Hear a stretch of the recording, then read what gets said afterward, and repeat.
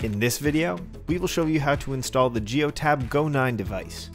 If you have any questions during device installation, please reach out to your authorized reseller. Begin by adding the Geotab Go device to your My Geotab database. For information on this, please see our video, How to Add a Vehicle in My Geotab.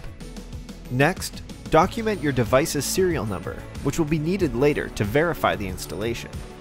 Ensure your vehicle is in an area of clear sky view. Start the ignition, and ensure that there are no illuminated dash warning lights, and that all other functions, such as headlamps and flashers, are working. Then, ignition off the vehicle. Locate the vehicle's engine diagnostic port, typically found in the driver's area, at or below knee level. For this video, we will be installing in a vehicle with a 16-pin AL-DL connector. Note that some vehicles have a different connector. Please contact your authorized reseller for heavy-duty connector applications or for other harnesses.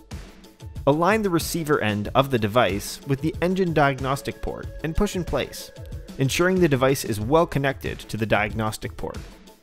Once connected, the device emits 6 quick beeps.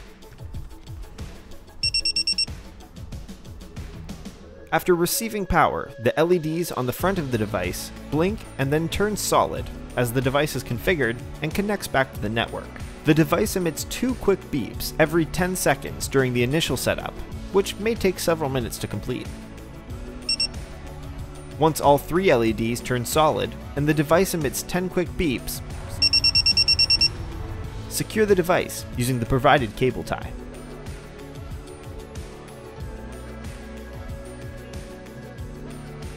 To check the device's status and verify installation, navigate to installmygps.com. Fill in your name, the company name, and the device serial number recorded earlier.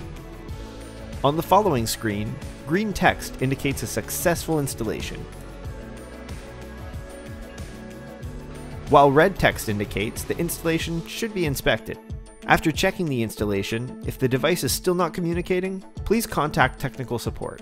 The installation is now complete.